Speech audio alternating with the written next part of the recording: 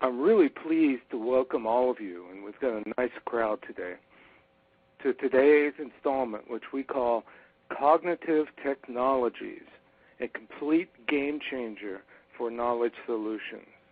Now, here's the thing. We can make computers smart enough to win game shows, but can they perform a simple task such as answering a customer's question? This one simple task has plagued the customer service industry for more than a decade now, and according to Accenture, leaves up to 1.6 trillion with a T, up for grabs due to customer loyalty. With the exploding growth of mobile, social, traditional service channels, these companies need a fundamental step change in how they manage knowledge if they are serious about, quote, getting it right. If they don't, the demands of a more dynamic, empowered consumer are putting corporate revenue potential in, Jeopardy. I want you to meet today's speakers. Chris Hall, my old friend, is Chief Marketing Officer at Transversal. Chris brings more than 25 years of business experience as a senior marketing and product strategy professional in the enterprise software industry. Prior to joining Transversal, Chris was the Vice President in charge of Global Product Strategy Initiatives at Inquira and Kana Software. And then we have Neil Maysetter. Neil is the Solutions Engineer at Transversal. He's actually a Senior Solutions Engineer for Transversal. He has more than 28 years of experience of enterprise software industry in the enterprise software industry as a product and technical strategy professional. Prior to joining Transversal, Neil was also an industry analyst at Ovum and held various senior technology titles at Autonomy, Sun, Sybase, and Oracle. Now, if you want to learn more about the speakers, there's a bio tab on your console. You can hit that at any time, read more about the speakers. But in the interest of time, I'm going to let Chris Hall take it from here, and I'm going to get out of the way and stop taking up time. So please, help me welcome Chris Hall. Thank you, Andy, and either good morning, good afternoon, or good evening, depending on where you're located in the world. I'm sitting here in a conference room in Cambridge, England, joined by my colleague Neil Maysetter, and we've got some exciting technology we want to talk to you about. But as you heard from our bios together, I think our experience would put us well into the AARP retirement age of technology guys. But if that doesn't prove it, then I think the logos that I'm about to show you on the screen will. Just want to give you a little history of where I came from a technology standpoint in the world, in the knowledge technology world. I started out my career in college on the phones at tech support, and I've used everything from DOS edit to text files. I think one of my first ones was Lotus Notes in regards to storing information. But, KM technologies have been around since, mid to late 80s, depending upon which periodical you read. But just look at some of the groupware technologies in the 80s. In the late 80s, knowledge bases came out. I remember using a product called Inference, which I believe is now part of the eGain suite. I remember using Interwoven from a website perspective and document management.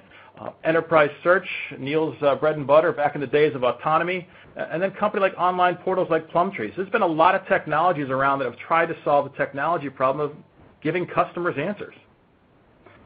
When you look at it from really the evolution of where this needs to go and the future of where knowledge needs to provide, KM Technologies falls really low on the value chain of really providing wisdom or answer to customers. Most of the technologies that you've seen before are great at either storing data or retrieving data, but traditional KM technologies have often been difficult to locate, laborious to maintain, and not often very contextual to the process of what the user's going through. And I'm just quoting some of Forrester's statistics because Forrester's come a long way in measuring a lot of the technologies in the knowledge space.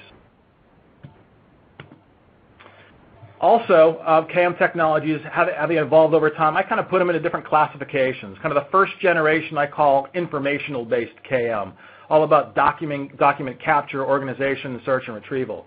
Time frame of these technologies occurred mid-'80s to early '90s.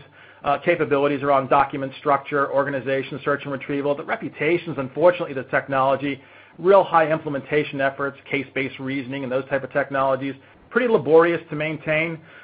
Search accuracy, if anybody's leveraged SharePoint over the years, low search accuracy. Pretty much a manual organization of taxonomies and linkages to knowledge articles. And overall poor user adoption or no contextual intelligence. As we kind of move up the context food chain and understanding food chain, a second generation came out right around 2008 to 2008. It was called second generation contextual KM. It's about the time the email vendors and the chat vendors and what we consider multi-channel vendors came out around organizing knowledge for channels, optimizing it for email, optimizing it for chat. Capabilities include natural language queries, so search got a little bit better around natural language, some form integration, some decision tree stuff. So try to take kind of another data approach to organizing KM and the reputation, and then high implementation effort, laborious to maintain once again. These are still on-premise based solutions. Although search accuracy improved, there was still a lot of manual organization to make sure that those improvements existed. Still difficult to integrate to existing systems, being one on-premise system to another, and it basically created a lot of information silos. And I think along that frustration then emerged what I consider social KM. At some point, we have to have some information. I think a lot of us as users of KM software have used the discussion forum every now and then, or probably more frequently than we use knowledge bases, just because the information is more readily available. I think what we've really learned in the social age was how to make knowledge compelling to share with each other. So there's some great things that we've learned in the early 2000s around discussion forums, crowdsourcing, or even federated search. But again, from a reputation standpoint, lower implementation effort, but very laborious to administer. Now, because I have so many conversations occurring, that I now have to kind of duplicate what's happening from the standpoint. I think a lot of us, if you search a discussion forum to find a potential problem, you find many forums or many discussions that exist in the same topic. So just kind of merging those together become a very administrative nightmare. But on top of that, questionable accuracy. Do you really think the information that you're being given by the forum on my iPhone is going to be the way I want to do it before I hit the reset button? Time consuming from a user perspective. And then I guess at some point, do you want to leverage federated search to embrace the chaos? It's just going to be there and I'll let search. To me, that's very a research process. So what we're doing is embarking on what we consider the next generation. And in 2015, Forrester states that organizations will start to explore cognitive engagement solutions for interactive computing systems that will use artificial intelligence to collect information and automatically build models. So we really subscribe to this level that we consider next generation cognitive KM. And I kind of want to introduce to you our new brand called Prescience. Prescience is our cognitive technology platform for next generation knowledge solutions. Inside of Prescience, we built out some pretty fundamental core key things that we want to show you today. It has allowed us to create knowledge solutions that really truly understands what people search for. It anticipates what they will need next, and it will improve with continued use over time. And I could sit here and talk to you about the bullet points of Prescience, but I thought what better way to show it to you than have Neil kind of demonstrate some of our Prescience technology firsthand. It'll be a click-through demo, so it's not a live interactive demo, so you shouldn't see any pauses. But I want you to kind of get a look at how we've made knowledge so easy, the answer practically finds you. And with that, I'll turn it over to my colleague, Neil Maceter. Thanks, Chris, and good morning, good evening, and welcome to everyone out there. What I want to do is take you through some scenarios that really highlight how Transversal Prescience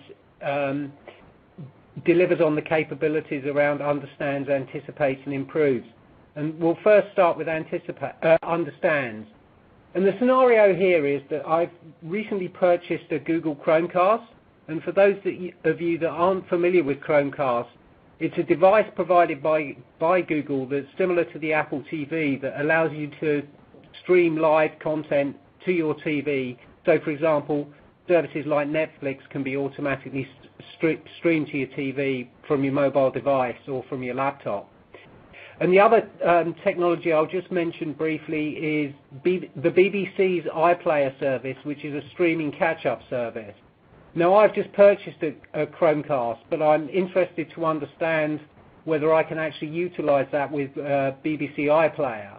So, as in common with most users, I'm not going to go and jump to the BBC site. I'm going to jump to my favorite search engine and begin my search request. So, can I watch iPlayer on Chromecast?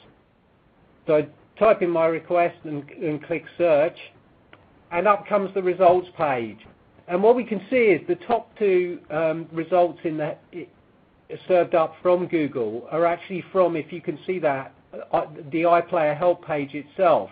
And the first hit is BBC iPlayer on Chromecast, which is clearly relevant to my request. So I'll access that link, and immediately I'm taken directly into the help pages for the BBC iPlayer. And what we'll notice as I scroll through, I can begin to read the knowledge article, and yes, I can use BBC iPlayer with Chromecast. And what we'll notice is that we're not just providing basic textual information. We can also serve rich media in the form of images, in this case, how I can access on my mobile device, or a video in the case of on my laptop or desktop. So yes, this looks very encouraging. So before I embark on trying this out, I just want to check whether my Chromecast device is actually compatible. And what we'll notice here at the bottom of the page, in the related list of FAQs, the Transversal Prescient solution has automatically served up related FAQs. And this is with no effort on behalf of the administrators. This is dynamically served up. So I can quickly click on that link, and I can notice, yep, I can confirm that my device, which was manufactured in 2013, is indeed compatible. But while I'm in the BBC iPlayer help site, I've got another query concerning iPlayer. Is that I'm due to be going on to a business trip to the US, so I want to find out whether I can actually utilize iPlayer while I'm out in the US. So I jump to the search box and begin to type my query. And what you'll notice is, as I'm typing, Prescience is serving up questions related to what I've typed already. As I continue my request and complete the request with access in America, we'll notice the fourth highlighted link, which is clearly very, very, very relevant to me, which is, can I use iPlayer abroad? And what you'll notice there is that although I've typed in access in America, it's actually serving a link up related that's determined that it's a query about being outside the UK rather than being specifically in America. So I can click on, again, access that link, and again I'm taken into a knowledge base article. You'll notice, for example, the iconography on the top allowing me to restrict my request to particular devices, but in this case I'm going to scroll down, and this time I'm a bit disappointed in contrast to my Chromecast scenario, because due to rights restrictions I can't actually access iPlayer abroad. I can't stream content, which is a bit disappointing given that I'm going to have plenty of time to catch up while I'm jet lagged.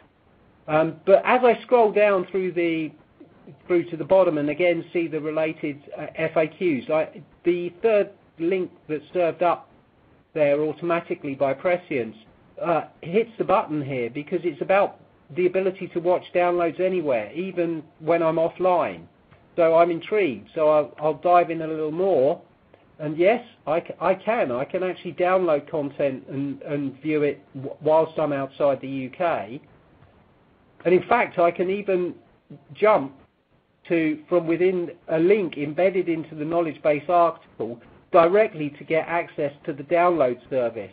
So again, providing access to all the information that I need as a user without ever having to leave the help site. So really, to reprise what we've seen here, the first capability that Prescience provides is what we refer to as automatic SEO. And this is the ability that as knowledge is authored, it's automatically optimized for public search bots so that the content has a high ranking, as we saw with the top 2 articles being served up in response to my Chromecast request, which clearly improves the findability of knowledge because it's being accessed from what is, a very common start point for users in their customer service journey. In fact, the BBC estimate that up to 50% of their requests for help actually originate from Google.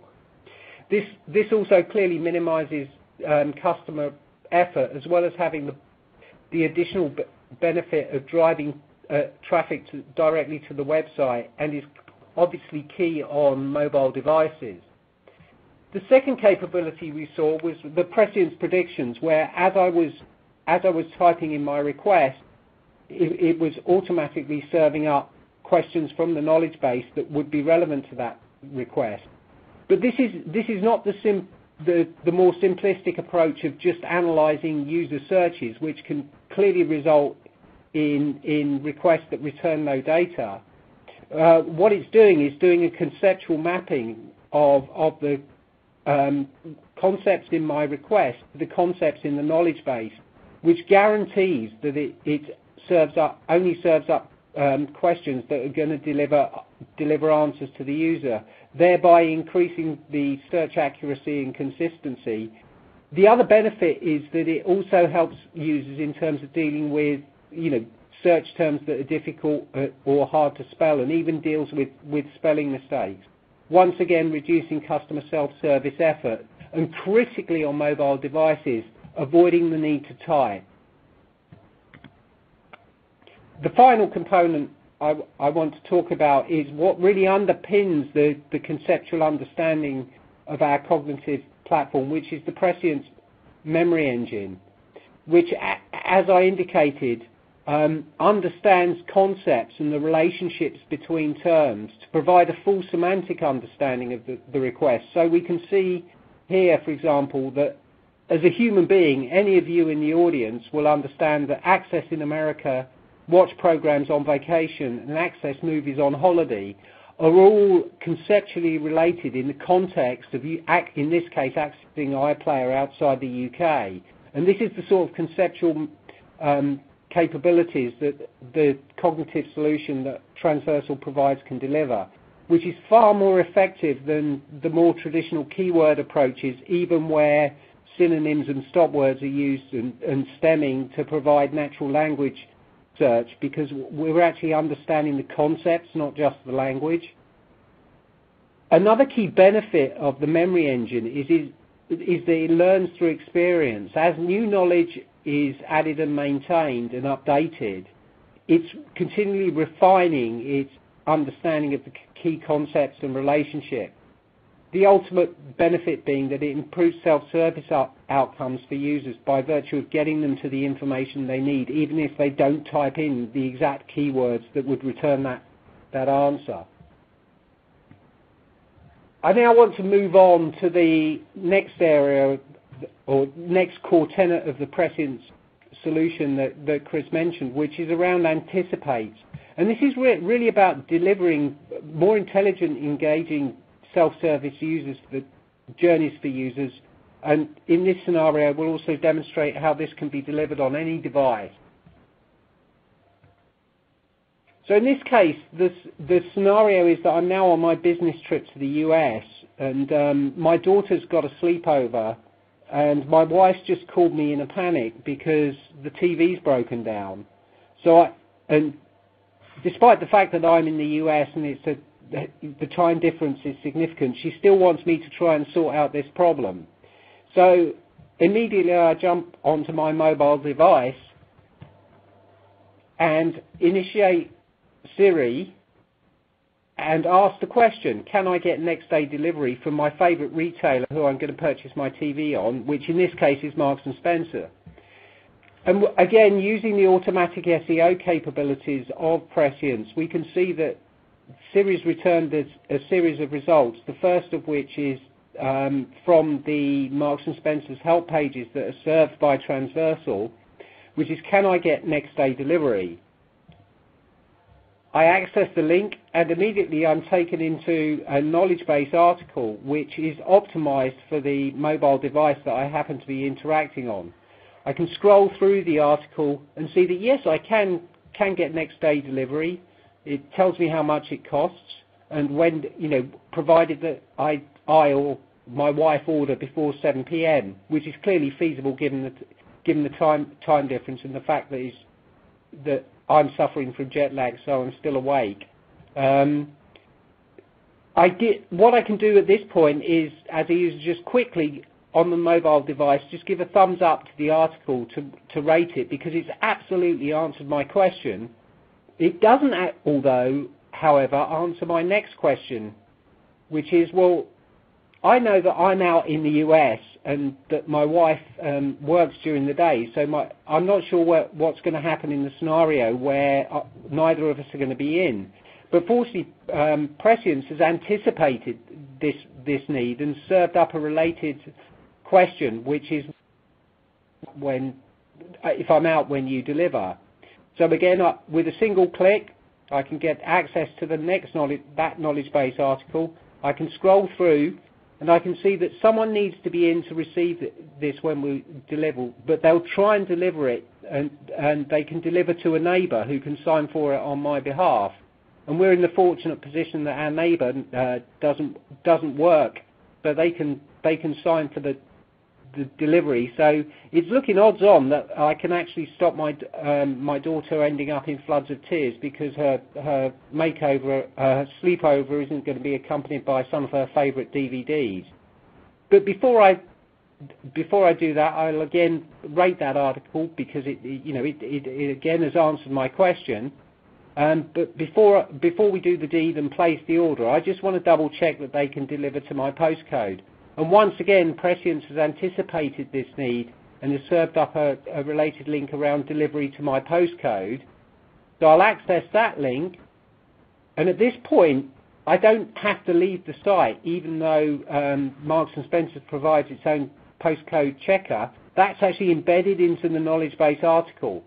So I can simply type in the postcode, click on the check, and yes, it delivers to my postcode. So what we can see is that with minimal typing and just clicking a few links, I've gone through what is quite a sophisticated user journey, determined that I can get next day delivery, what I can do if there's no one in to sign for it, and even check with Marks & Spencer's internal systems that they deliver to my postcode.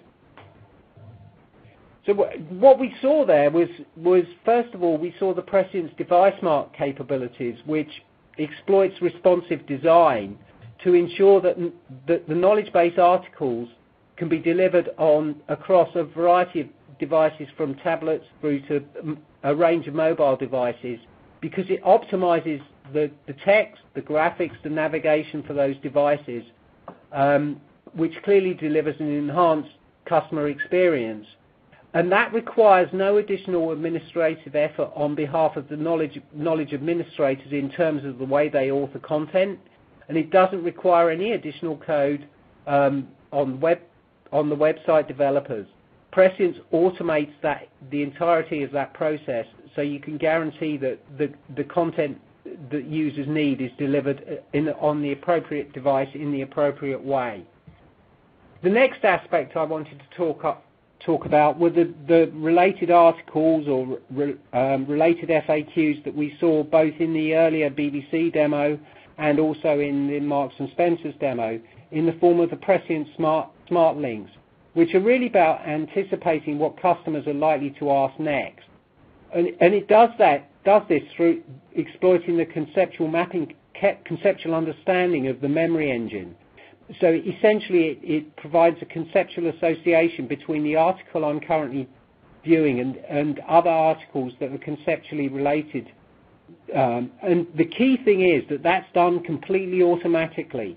There's no embedding of links by the knowledge administrators.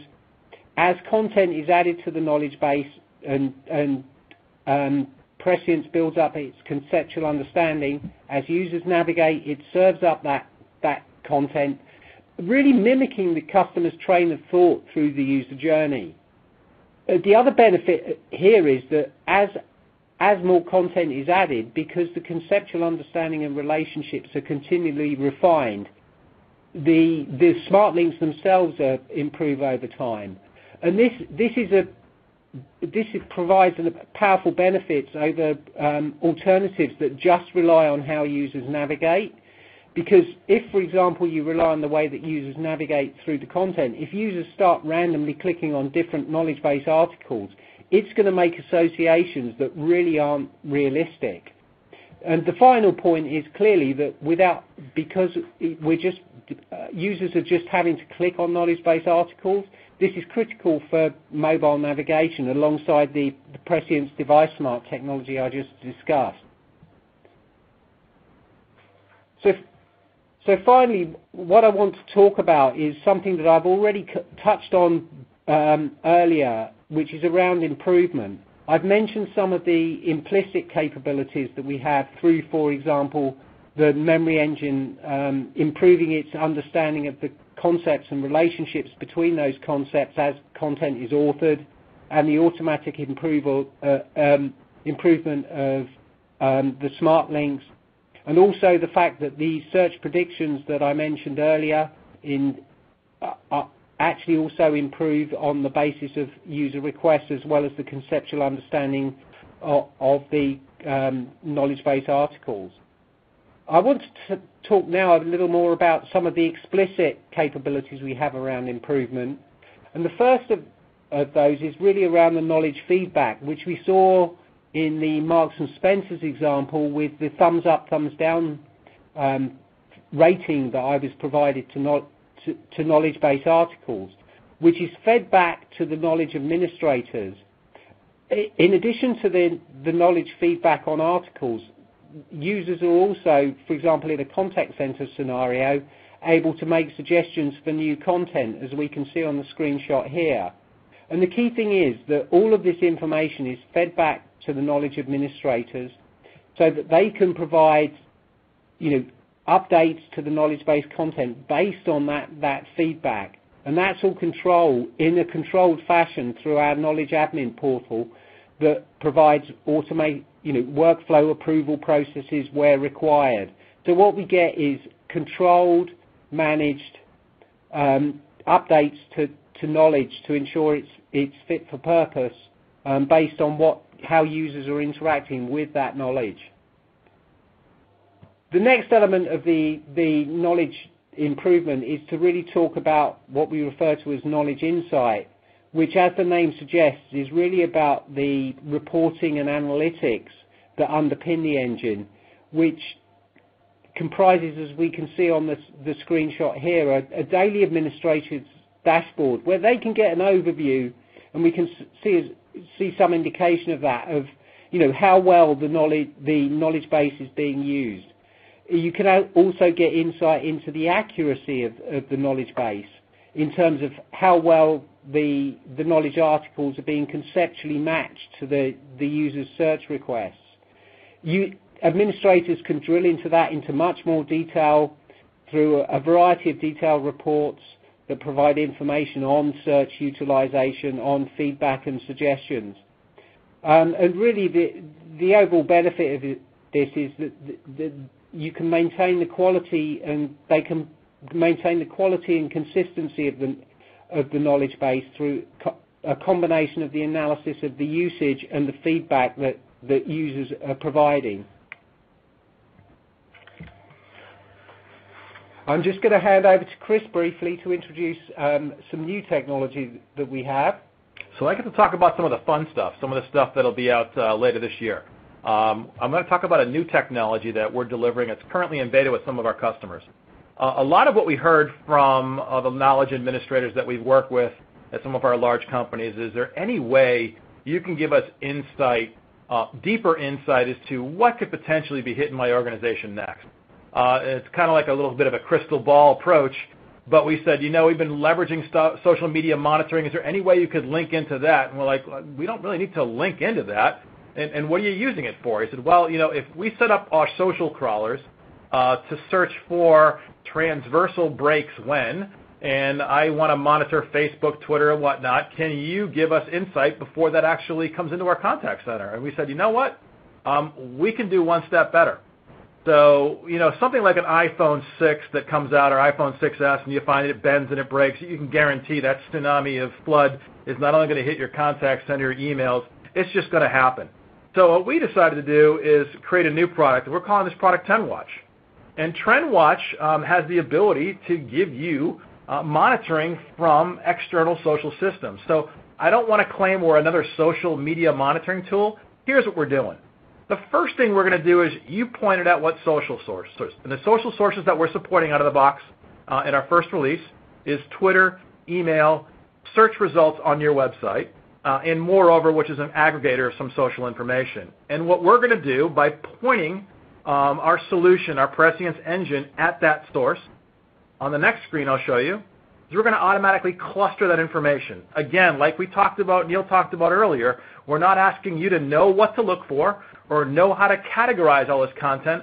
We're basically going to take all this content, cluster it up, and use our categorization engine to give you themes and patterns that we're then going to analyze. Once we analyze those themes and patterns, we kind of put them on a noise chart. And we allow you to set thresholds on this noise chart of if it hits to level 6, I want to know what's going on. So after we've organized those and put them on a noise chart, if it reaches an abnormal activity level, we're going to send you a text. And this text will go to a knowledge engineer to say, hey, look, there's abnormal occurrences occurring on this theme. That's giving you unprecedented information of what's happening either on social or searches, giving you quicker insight before it gets into your contact center, allowing you to get out in front of it. And that's a new product we call TrendWatch. So I'm hoping you're getting a really good idea of what we're doing with next generation cognitive technologies. We truly believe, companies need a transformational change on how they manage technologies. Incremental improvements in search and usability in online communities are just not enough. I'm going to ask you to kind of imagine if you could figure the most perfect solution, and this is what we do. Stuff that we're doing today, imagine a self-help technology that understands what people are going to ask before they finish asking it. Imagine a knowledge everywhere technology where we no longer have to search for answers. The answers actually come to us. Imagine a contact center technology that delivers intelligence to frontline workers without a single mouse click. And imagine a technology that can forecast potential business disruptions before they surface into real problems. At Transversal, we call this technology prescience, our cognitive technology platform for next generation KM that is changing the way businesses connect people to knowledge. We thank you for your time today, and with that, I'll turn it back to Andy for open Q&A.